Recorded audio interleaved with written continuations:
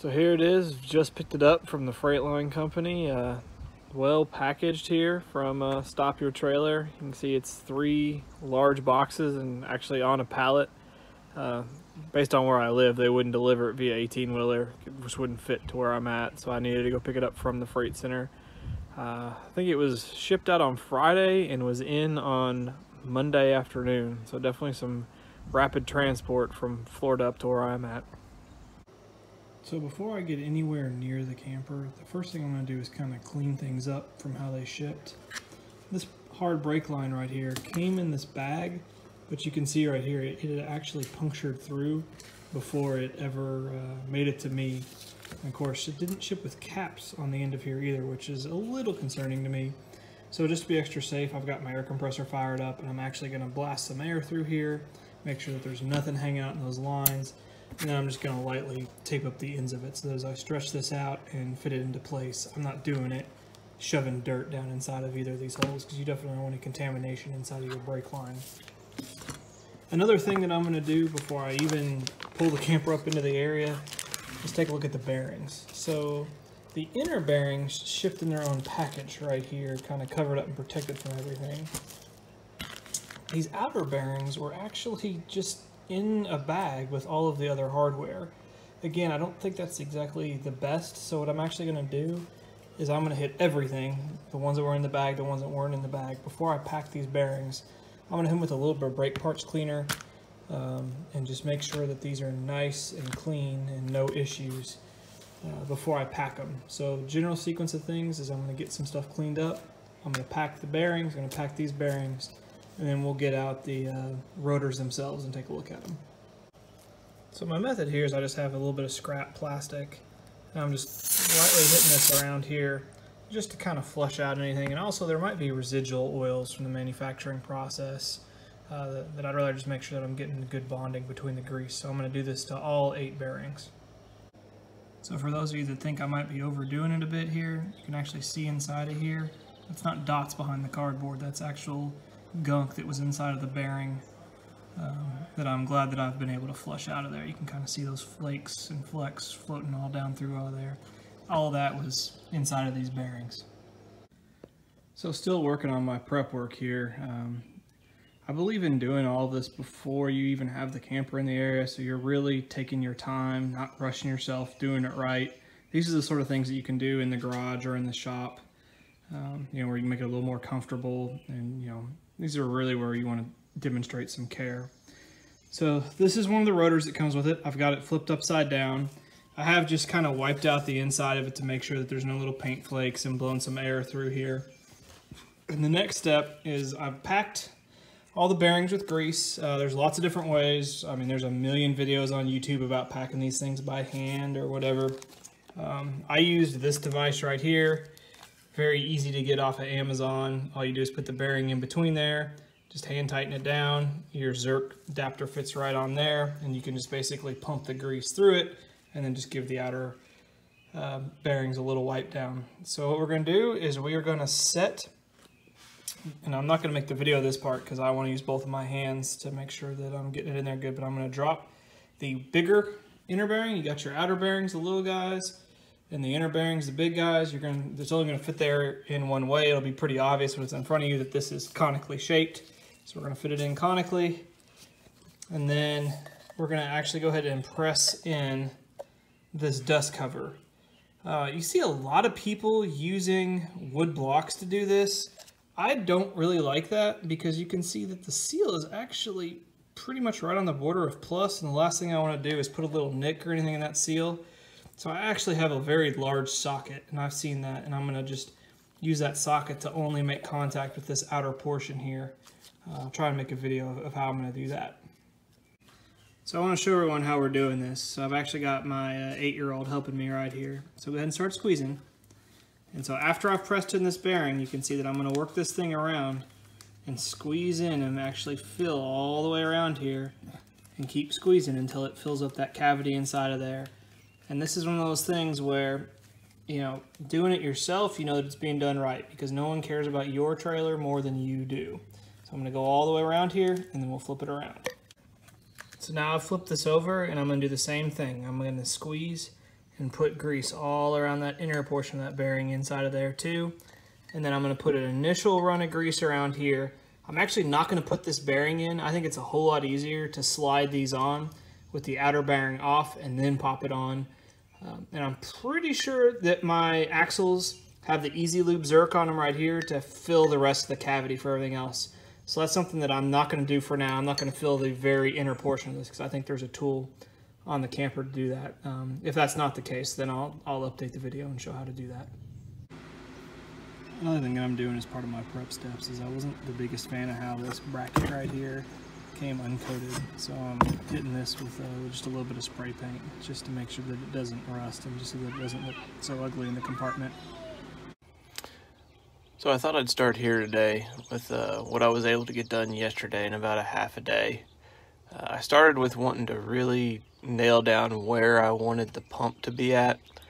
So I wanted it generally on the right hand side of the camper because of just the left hand side is so way down with the kitchen and all the bathrooms, and just there's a general imbalance on that side. So I knew I wanted it on the right hand side, and that's the side that I wanted to run the brake lines down. Not that it would make a huge difference, but every little thing helps also. I also knew I wanted it out of the way, and generally I wanted it in the front compartment, you know, where we've got the batteries and everything else. But of course, wanting to be as out of the way as possible, I really tried to squeeze it up here in this front compartment here. And I wanted to mount it to metal. So there's actually this crossbar behind here, and I found out that I could get the bracket on there, and I had to add a different hole to this bracket, but it's no big deal to drill a different hole into it. And then I was actually able to tap the backside of this bracket right here to get this mounted into here. What's kind of weird is my kit did not come with any hardware besides the plate to mount into anything behind here or to mount the pump itself. I haven't reached out to Bill yet to understand if that's standard or if that's a mistake. Luckily I had just some extra bolts lying around that would fit, so I got this all mounted up correctly. Have not done the wiring yet. I'll post later about the wiring.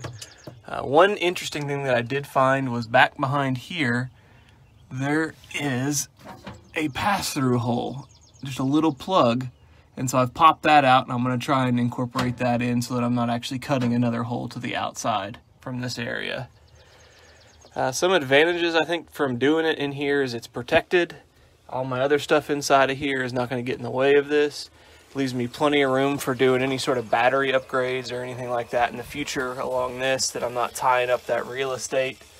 And really the only kind of disadvantage to this is that I'll just have to run some extra wire through some COT, you know, protectant over to here, but that should be really no big deal at all in a total comparison of this project. So moving to the outside, this is definitely not new to me, but I've got to say that I could never have done it without it, is removing the tray right here. And I don't have it fully pulled out, I just popped it up above. But getting this tray out to be able then to straighten the brake lines out. Now, of course, I'm not done. I'm leaving my coil right here as I work out my final method. And then to actually snake it down through, I'm taking advantage on my particular unit. These brackets right here, let's see if I can zoom in there and get it to focus. These brackets right here all have a hole that is just big enough for the hose and then the retainer nut to pass through with it. And I've actually been able to snake the entire unit all the way down along these, all the way down to the brake line. The only one that did not work out is actually the one right in the up front here, and that's because there's some factory damage, of course. It looks like when they shot this through, it kind of overall bent this down, and I tried bending it up a little bit and definitely couldn't get it, and bending it down isn't going to work either because it's contacting right there. So I may at this very end have to do a loop down and back up to get that final brake line, but that'll actually eat up some length. I do have the equipment to cut and reflare, but if not necessary, it wouldn't break my heart to not have to do that.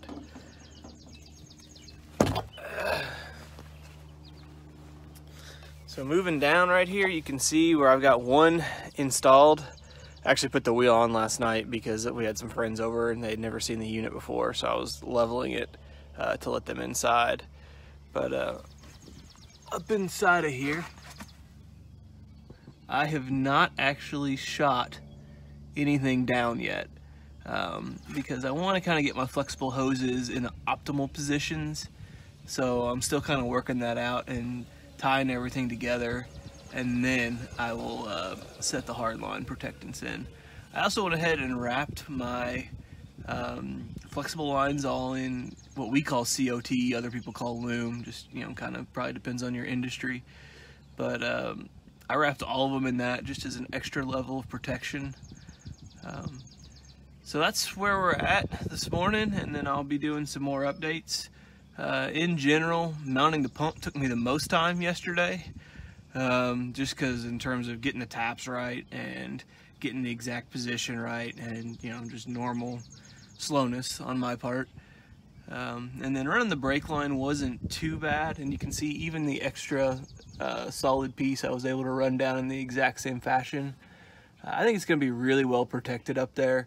I'm also going to go back and put some COT around it as well, just because I'm that obsessive. In terms of jacking, I actually picked up a new jack right here. Got this Unijack. Again, I'm not sponsored by anyone. They aren't paying me at all. I didn't get a discount or anything, but this was a really, really easy way to jack the unit up, and feels really solidly built. You can see where I've got my soft lines that I've run down, partially down there last night. I, of course, looking at all the different forums on how to do this. You know, I ran across these metal band hangers right here that have the clips built in. Obviously, it's not going to be in that down position. It's just loose right now as I get things adjusted.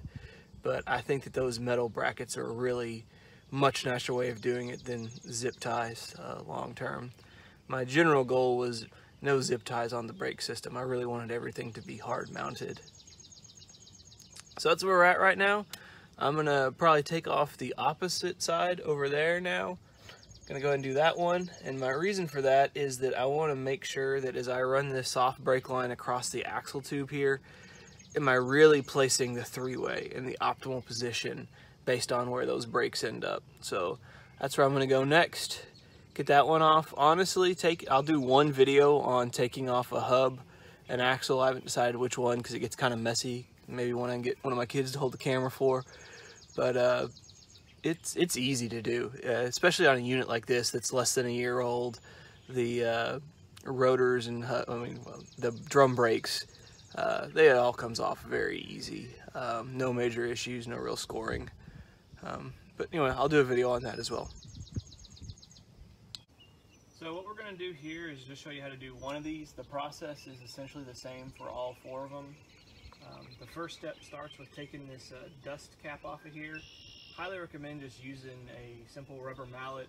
The kit that I got actually gives me a new dust cap, but I feel like that I like that these are actually labeled for the Easy Lube, and I feel like this is actually a little better cap. So I'm going to be a little gentle.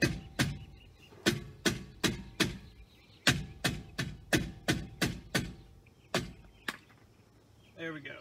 You can see that's chock full of grease right there. I'm going to clean that up later. I'm not going to do a video of me just cleaning that out.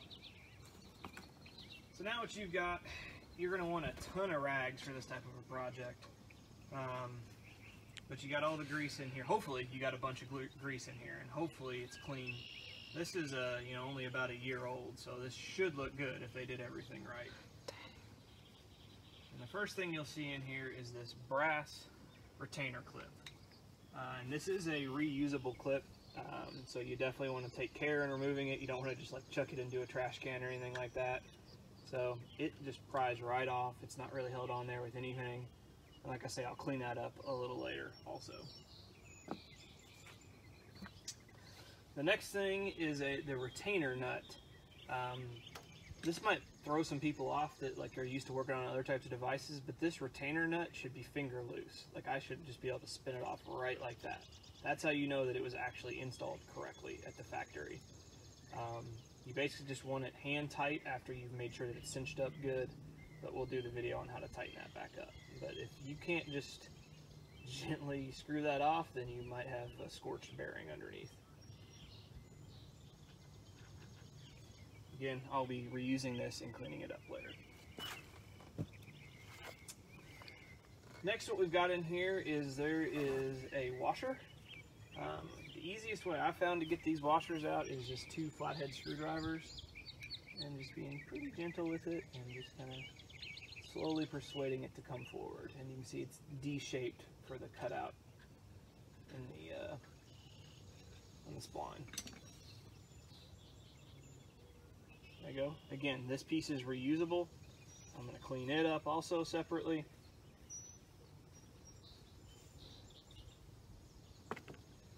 Now, there's kind of 2 choices. I can either pull this whole thing off, or I can take the outer bearing out first. I don't like greasy things dropping into my lap, so I'm just going to, again, very gently grab this with both sides. And this outer bearing should come right off.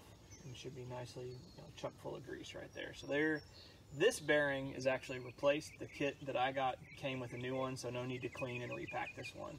I showed you how I packed them earlier.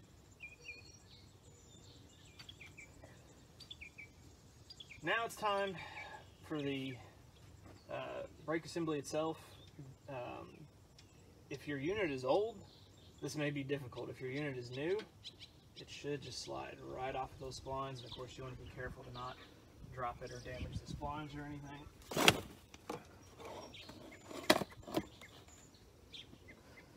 Now you want to take a minute and inspect what this actually looks like here. Make sure that you don't see any scoring or any like marks or anything like that from where it's gone dry. Mine's brand new, so it shouldn't really have much going on with it, but you definitely want to clean it all the way up and take a look at it.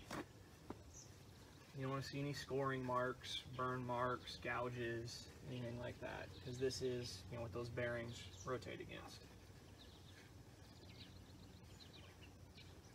We got a spider living up in there. So this is actually how the old system works. This is the magnet unit, and when you're pressing on your brakes, it activates this magnet, and in exchange pushes these shoes out right here. Very old drum technology, already looks horrible, and as I said, really wasn't doing anything to impress me with the stopping power. Before I remove the 5 bolts that are on here, I am going to clip the wire in the back, so there is just very easy clippers right here. And I'm just going to snip these right at the terminals. I feel like doing it right at the terminals is friendly, just because I will zip tie these old wires up in case somebody lost their mind and wanted to put drum style back on, or maybe I ever encountered some sort of problem or something. I don't want to completely remove all the wiring, so I'm going to snip these and eventually I'll just wire tie them up out of the way, those terminals. Now we're free there. Next is impact.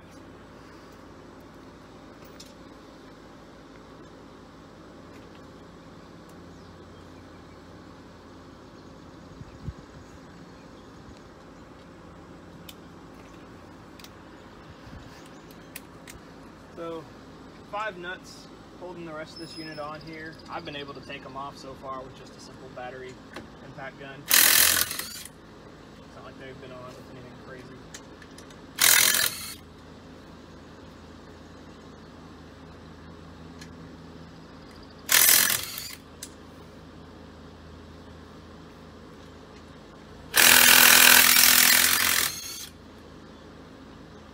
And this last one, you kind of got to push the wire up out of the way a little bit. But again, nothing crazy, nothing difficult. Then, the whole unit just slides right off. Again, you want to be sure that you are not dropping that right on the machine surface. Let's see if anybody wants those on Craigslist. I'm going to go around again and just kind of generally clean this up. You can see how much junk already gets into these nicely machined surfaces that leaks through there. I'm going to wipe this down probably several times because I don't want there to be any sort of gunk in here. The next step, well, you got nothing on here, is to remove, the kit actually includes 5 bolts, so we're going to remove these 5 right here, and they just hammer out real easy. You see, it's really nothing holding them in there.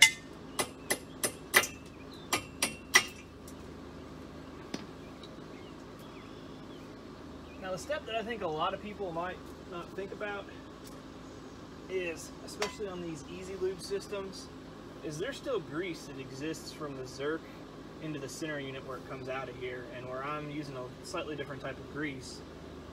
I don't think I would have a compatibility problem, but at the same time I just want completely fresh grease all the way through. So I'm actually gonna put a couple pumps through here. Because my greases are different colors, it's very easy for me to tell that I've got fresh grease primed through the system. I would recommend that. You always want to make sure that you're not trying to mix your greases or anything like that. So this is your brake holding plate right here. It actually clearly has stamped into it outside, meaning you went to the outside. And for the axle weight that I'm doing and the type of trailer that I have, the recommendation is that the pads are always to the rear, whether you're on the left-hand or right-hand side. So again, I'm going to put it on kind of carefully, make sure, and it's got a bunch of different holes in it because of course it's designed to, it's the same plate whether it's on the right-hand or left-hand side. And they've given you these nice new bolts right here. Put all those in first like that, and then of course it comes with a little lock washer and a nut. Lock washer on and tighten up our nut. Now you're going to see some different videos where people talk about torque on these. I am not going to get into that fight. Everybody's got their opinion. If you look at the forums, you can see a lot of examples where people try to take these to 50, and these newer bolts just, you know, they yield before 50. So I don't know that you necessarily want to do that, but at the same time, I don't want to get into a fight with anyone on it. So I'm not going to specify the exact torque that I'm tightening these to. We'll just say that it is tight enough for the application based on what I have read. So something that you may run into that I've seen on 2 of these axles so far is the weld height is not uniform as they're doing this weld at the factory. And so that might actually cause you a little bit of issue getting this nut on. I actually have to kind of hold the nut up close and then thread the bolt through. So this nut cannot freely spin against this weld right here. So just something that you kind of have to pay attention to as you're trying to get these in. So as you're torquing these, of course, you need to make sure and have your spanner wrench on the back side. And just like you would do wheels on your car or on the camper, you want to do a star pattern, working your way around so that you're getting good even clamping force all the way around. This is not the time to try and just ballpark it. If you don't have a click-off torque wrench, you really, for these type of projects, need to make sure that you're getting the correct torque. So here's the rotor where I have already pre-pressed the inner bearing into and done an initial fill. And gonna get that seated on there nicely. And then I'll go get my outer bearing and put it in there. So here's our outer bearing. It just gently goes into there. And again, I'm not worrying about packing the inner portion of this because I have this Easy Lube right here that'll help me pack it through. What I've done is I've put the outer bearing on and I've made sure that it's good and seated on there, and now I'm going to make sure that the entire cavity is filled with grease using the Easy Lube here. This is really the only application for this Easy Lube. So far I have used almost a half can of grease on each hub's assembly, packing the bearings and then filling the void. So if you think that you're going to push a half can of grease just through here to maintenance your bearings, that's really not the way to do it. This really should only be used as a top off and for doing the fill. And it's going to be a while of pumping here in order to fill that entire cavity. And again, I've already pre-packed the bearings, so this is not packing the bearings, it's just filling the void between the 2 bearings. Pumping now, it's just starting to push the bearing forward, and you can kind of see a little bit coming through there. And I'm going to give this a little rotation because it only has a filler on one side to make sure that I'm getting even pressure across there. And I'm going to go ahead and put the nut on so that I'm not pushing the bearing out as I do the final fill on this. The way to tighten these down is, of course, I already have the washer inside of there. And I'm going to always hand start this onto here. And then I'm going to take an adjustable wrench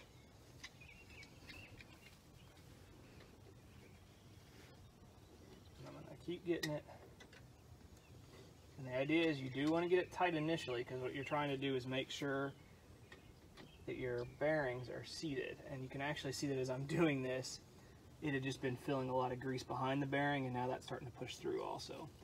So pretty much as tight as I can go right there, and then back it off. Just like a quarter turn to where you can definitely still spin it by hand, but you don't want it actually tight. And you want to check and make sure that you don't feel any free play or anything in here, and that you've got rotation like that. And that's generally what you want it to look like. And now I'm going to do a final little extra fill at the end here and make sure that I'm packed all the way around. And you can see that grease just coming all the way around. Give it a little rotation. Make sure that it's packing all sides evenly. And that is a packed system right there. Now we will get our retainer clip back. Make sure, try and get it kind of cleaned off here from all the red type that was on there. I'm also not going to get into a debate about what type of grease to use either, because there's a million opinions on that. A lot of people use red and tacky. I don't think there's anything wrong with red and tacky. I just happen to choose to use a heavier duty version from that same company. But you'll find opinions on all sides of the issue. This is cleaned off. One last just kind of sanity check. Am I right up against there? Feeling good. And then this, of course, has a little D shape in it to line right up to this nut right here. And the nut might have to move just a hair. If you're going to move it a hair back, looser, not a hair tighter. And that is the assembly back on there. Of course, I will get some brake parts cleaner and wipe down this portion where I've touched it a little bit with my hands. And then we'll move on to the brake lines. In terms of putting the brake caliper on itself, it slides right in. The only real key point to it is you can't rock in the top or rock in the bottom first. It just slides straight in. And then you've got these two 1/2-inch lug bolts to go through. The torque is specified on these to be 50 foot-pounds, so I'm going to cinch them up here with this ratcheting wrench, and then I'll torque them off at 50 pounds each. All right, let's talk wiring for a minute here. First off, I have to give complete and full credit to Rob Faro. He posted these electric over hydraulic instructions on the Grand Design forum from when he did it on his 2015 Reflection 303 RLS. And even though this is a 2020 and a half, it basically was almost identical, and he saved me an absolute ton of time. So thank you, Rob. I really, really, really appreciate you posting those, and I'll just give a couple updates. So from the electricity side, I've got all 5 wires tucked into this loom here, and then I went ahead and branched it off up here. I am going to be looming. What you see there is the gray that comes with the kit, and then a purple that I had to get more connectors over there. These little quick connects right here were quite nice. I liked them a lot better than the butt splices, and when we look up in the pin box, I'll let you know why I decided to go with those, because I actually saw Grand Design using almost the exact same thing, just a different manufacturer. But these were cheaper on Amazon, so I decided to go with those. But it made doing the connections so much easier. Also, if there's ever an issue, really easy to troubleshoot. You're not having to cut the butt crimps or anything like that. So I was really pleased with these. So again, I've got my brake unit mounted here over on the side. I really like it because I'm not giving up anything. I'm not giving up any of my storage space here or future potential area for where I want to put solar or anything, or battery arrays for solar. So moving around, the wires come down there. I did probably run myself too long a wire, but I wanted to leave myself some extra just in case. And then I went ahead and, as recommended, added the 40 amp circuit, just like he did right here for cutoff. I just teed right off of the main 12 volt and then ran this little 40 amp, and then the power coming off of there. And then the whites, actually, so you can see these guys right here. I'm still going to put one more screw in there, but these Wacko controllers, and that's really what they're called, like WACOs, are what Grand Design is using now instead of the crimp style or twist style or anything like that. And these are super easy to open and close and change up your wiring, and it actually just had an extra slot, so I took advantage of that. I think the most brilliant thing, and I mean, I really don't use that word lightly, but Rob was really smart in how he figured out that because your existing brake line for the old system is in this red sheath in here, and inside of this red sheath is a blue and white from the brake controller, and then the white also, that these aren't used. So you don't have to worry about fishing everything up to the pin box. You can just reuse those two wires, because you know, this is where you clip it right here. That's going to the old brake system that you're not even using anymore. So this is completely redundant. So instead of having to worry about fishing wires up overhead and fooling with all that nonsense, use the wires that are already there, which is what I did, and it made it very easy to tie into. So going up into the pin box here, this is where I took it apart and first saw these type of connectors here, and I was like, that is a really good idea. So like I said, I didn't get the exact same brand, but I got the similar content, just a little cheaper on Amazon. So the main thing that you have to do up here is the brake cutoff. So your brake cut switch right here was feeding in. One of them went to this blue series right here, and then the other one just went to the main power. The main power you leave alone. The blue one, you just cut it, and then I wrapped it since there would be an open terminal in there. And then I reused the this wire right here going from the brake cutoff, and then this feeds eventually into where you have to get the brake cutoff signal. And then of course you'll be able to test that when you prime the system. It was just so clever to do that, and then I didn't have to fish anything up through here. I've already actually primed my system, so I know that it functions correctly too. So really, Rob, really well done there. From a brake wiring standpoint, I kind of got a little creative right here too. This punch right here already exists, and then I had an extra one of these rubber grommets right here, so I actually just cut a hole out in the plastic one and then cut a hole into here to feed the soft brake line through. So I did not have to actually drill an additional hole through the side. This is where your LP tank goes. I made sure to have plenty of clearance to it. So this is where I've got my soft line meeting up with my hard line. And then I did wrap my hard line the entire length in the, what I call COT, corrugated outer tubing, or some people call loom. And then that feeds down and goes underneath. Here's where I kind of do a little bit of an S pattern because I had just a little bit of length left over, and it was not worth it to me to completely cut and do a new flare on it just to take out this little bit of extra length that I had. So I just kind of do this little bit of an unusual travel, but no one will ever see it. It's not a big deal at all. And of course, removing this tray right here is really the key to the whole thing. So I didn't take it out of the camper, I just undid the screws and lifted it up so that I could then get access to this area, and it made it so much easier to straighten out my wire, or my my brake hose from here. Now we'll go underneath the unit, and I'll show you how I did that as well. As I ran my tubing down, this was the very first point in which I actually drilled a hole to set the hard lines in, was this rearmost attachment. I did that because I tucked everything neatly up underneath these brackets here all the way down, and I wanted to make sure that I had enough length and travel, and you know, that the flexible hose could move enough with the suspension, that sort of thing. And so far I'm pretty pleased with the way it's turned out. The other T is over there. You can see something very similar with the attachment point right there, and then COT protecting the whole thing all the way through as well. So here I am the next day, and I had hooked my truck up to the camper. And before I ever took off or did anything, the first thing I wanted to do, I knew that the emergency pull-away switch definitely worked, because that's how I primed the brake fluid and bled all the air out. But I hadn't actually checked whether my truck brake controller wiring was good or not. So when I hooked up, the first thing I did was just squeeze my brake controller right here and make sure that I could hear the pump kick on. If you hear the pump kick on, then you definitely know that you have good continuity to the brake system. So I did a real short drive around the neighborhood, making sure getting my gain settings right, that sort of thing, and I can tell a huge difference. I mean, before I had my controller set at 8.5, It was basically a joke. It might as well have said 10. I really could never tell a difference. It didn't really do anything. Now with these at 6.5, I can absolutely feel the stopping power. So once I'd done my little test drive through the neighborhood, the first thing I did was look at all 4 rotors and make sure that they're actually shiny, because if the brake pads are working, it should have eaten away the initial kind of silver coating that the rotors come with.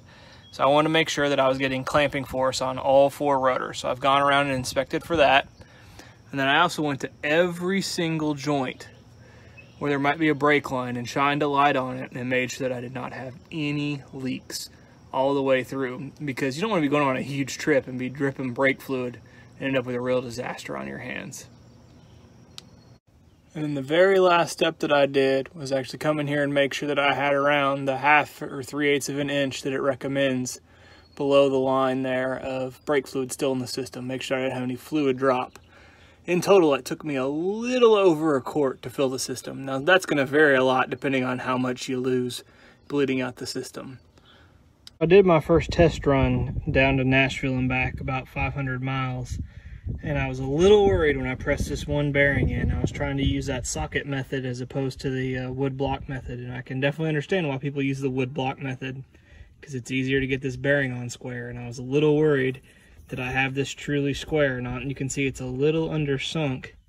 And you can really see right there, I actually had a little bit of leakage beyond the seal. So unfortunately, I've had to purchase a new seal, take this back off, and I'm gonna have to press this out and press it back in to correct this. It only happened on this one. After I learned my lesson, I switched to the wood block on the other 3 and didn't have any issues getting this perfectly flush, and haven't had any sort of seepage or leaking or anything like that either. But definitely learned my lesson there. There's a reason they use the wood blocks. I was a little worried about little bits of contamination, but that's certainly a much smaller concern as compared to having the grease leak through the backside of the seal. So we'll get this pressed back out and back on. So I want to close this out with just kind of talking about the project overall. In general, the kit provided by Stop Your Trailer was a fairly nice kit. A couple things that I would improve on that was that the bracket for the brake actuator was not painted, so we painted that, and mine was missing the hardware to actually mount the electric over hydraulic actuator to that bracket. But in general, I think this was a very doable job. It took me 2 full days, 2 full weekend days, a Saturday and a Sunday all day. And then I didn't want to just kind of post this and be done with it, but I really wanted to drive it and try it out and talk about what it felt like to have them on there. So we did about a 500-mile round trip down to Nashville and back. And the biggest difference is that I never thought about braking with the trailer. I never had those moments where it's, oh, is this a bit unsafe, or ooh, I can really feel the truck stopping me, but not the trailer itself. So I have a lot more confidence now. And the following weekend, we also went down to another location. It was about only a 120-mile round trip or so. And again, it was a whole lot more confidence, a lot of small hills up and down, and never did I feel like the trailer was pushing my truck forward. So these really do make a huge difference. And I would really, as you're weighing your different options between what do I want to tackle first, this is really a safety item to me. It's kind of unbelievable to me that they'll sell you a 10,000-pound plus trailer and not have disc brakes on it when the technology is pretty easy. It's pretty easy to do. The wiring that was provided, as I mentioned in the middle of the video, made all the difference in the world. It made it super easy. We didn't have to fish anything through from the pin box forward. We were able to use the existing brake wires that were already in there. Made it very easy to do. Where I chose to mount this, I didn't have to trim off any of the excess at all in the hard brake lines. Really the only other part that I added was the loom or COT to coat those brake lines all the way down to the soft brake lines. But in general, I think this is a very doable project. I wouldn't be scared of it. If you're trying to tackle it, feel free to hit me with some comments below. I'll provide whatever expertise I can to help anybody get through it. Basically, if you can change out a caliper on your car, you can do this type of project. Appreciate everybody watching today. Leave me some comments. Love the feedback. Love to help anybody if I can. And thanks for watching.